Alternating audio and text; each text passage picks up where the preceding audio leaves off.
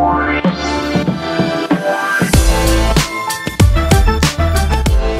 folks, Math Mr. Barnes here, bringing another wicked awesome math video. This one on limits that involve making a common denominator. As always, if you like this video, smash that like button, baby. That was completely uncalled for. I'm terribly sorry. But if you liked that, give me a sub. So, as always, guys, you know, we're making some videos, we're having some fun. If this helps you, please help me out and spread the word for my love of math and how much of an idiot I actually am. So, if you like this video in any way, tell a friend. So, in this video, back to the business at hand.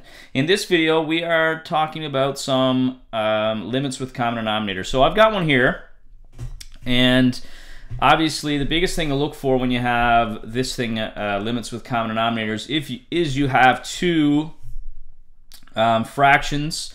Often they're rational expressions added together. Rational just means algebraic fractions is a fancy way of saying that. So, most often than not, they're going to involve some level of factoring. So I do have that with this one. So this is a product sum example where you have add to get -4 and multiply to get 12. So, you know, if you've reached this far in math, I'm not going to insult your intelligence. But if you struggle with factoring, which is not uncommon, I have a lot of students who do,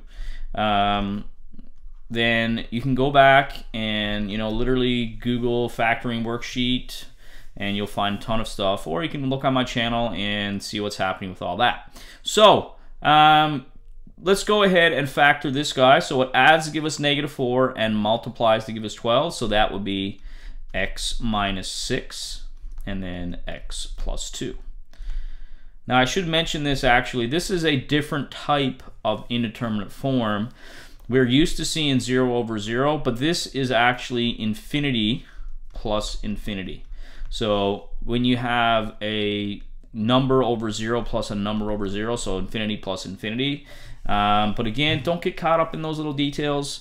Well, I shouldn't say that, but like this video is focused on not necessarily like the what is happening, it's how to do it. All right, so let's first of all focus on that because that's most important. Like this is what you're going to actually have to do it on a test. So, but this is still an indeterminate form, and we can still use our brains to be able to figure out that, you know, x minus 2 goes to -2, therefore we're expecting x plus 2 to cancel. All right, so, and that's why, precisely why it showed up in both of these brackets.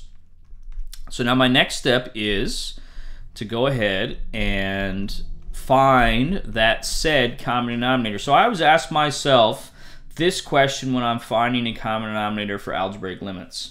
I don't just multiply them, that's not my technique. Sometimes you can do this cross multiplication, and that's good for a definition of derivative, but not good for this.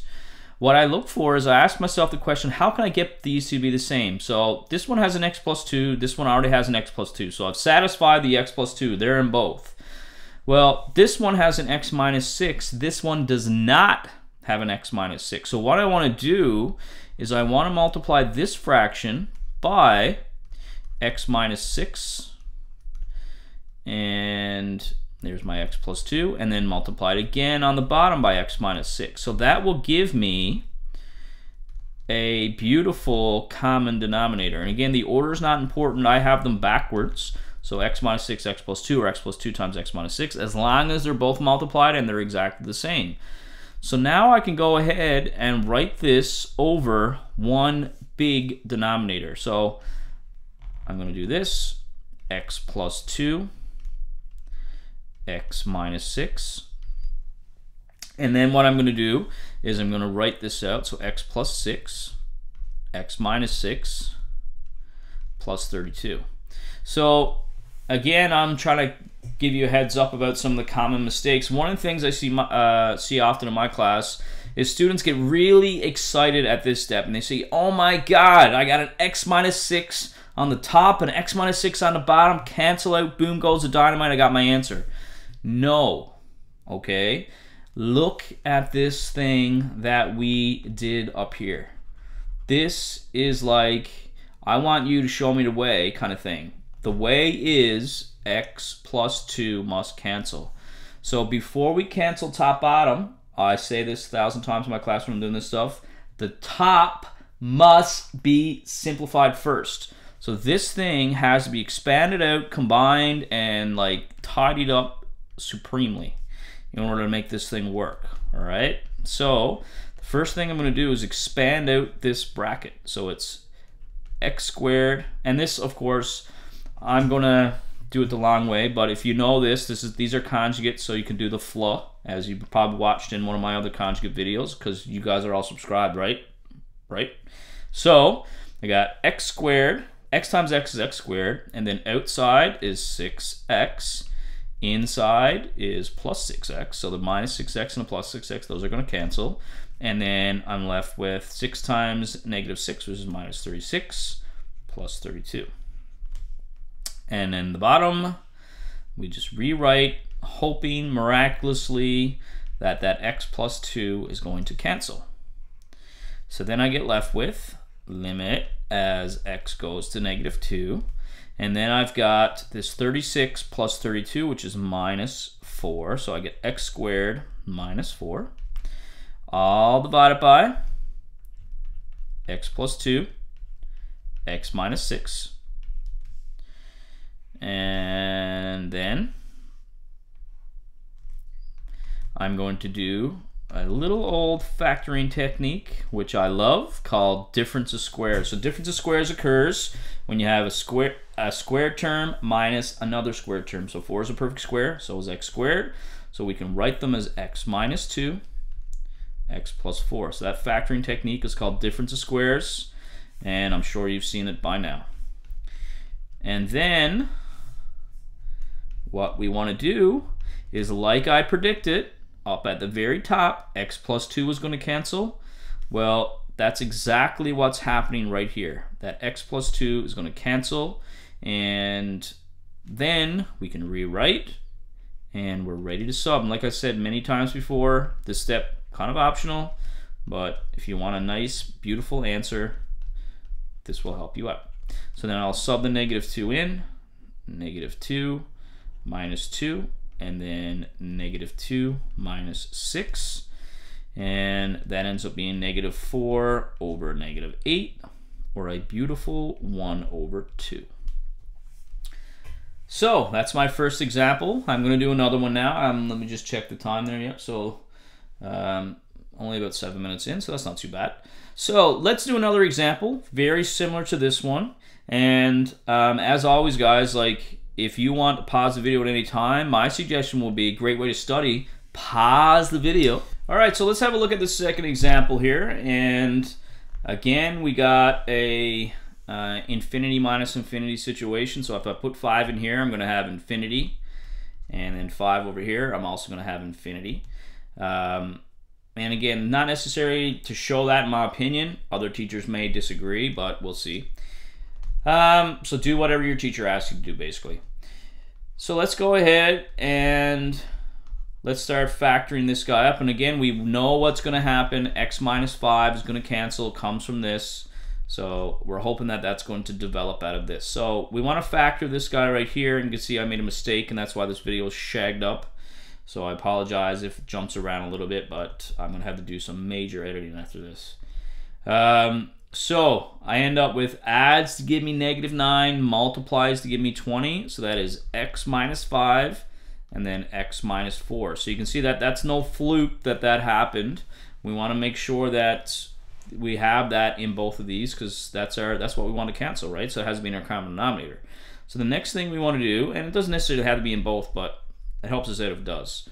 Next thing we want to do is find the actual common denominator, and this is why we get the name of this video. So again, I asked myself what's missing here. It's x minus 4. So I multiply this one by x minus 5 on the bottom here, and I multiply by x minus 4 over x minus 4. And over here, I do absolutely nothing. So I just leave it alone. Just like that. So it's already matched to have the common denominator, so I don't have to. So this one, I'm going to sort of put it over to common denominator. But in this step, I'm also going to distribute up this x. Okay, so I'm going to go x squared minus 4x and then minus the 5 on the top, all divided by x minus 5, x minus 4, all on the bottom. So I combine my denominators and I just simplify the top. So again, don't get excited about wanting to cancel stuff right away or anything like that. We want to make sure the top is fully conditioned and ready to rock before we do anything top bottom. So again, we need to factor this one. This is another add multiply. So it adds give me -4 and multiplies give me -5. So what makes that work is x minus 5 and x plus 1. So if you add those together, you get -5 or -4. You multiply them, you get -5. And there's always a hint on the bottom and what we need to cancel and what a factor should be. So you're thinking that x minus 5 should be in this factor, which it is. So then we can cancel. And then we go ahead and rewrite x minus 4. And we sub a 5 in, so 5 plus 1 all over 5 minus 4. And that ends up being 5 plus 1 is 6 divided by 1, and it's just 6. All right, everyone, another math video. After a long day in school, I'm back here making a few math videos, so I appreciate everyone watching.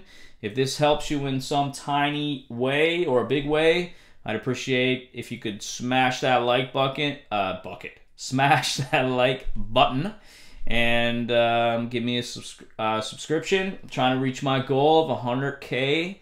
I'm very far away, 85K away, but you know what?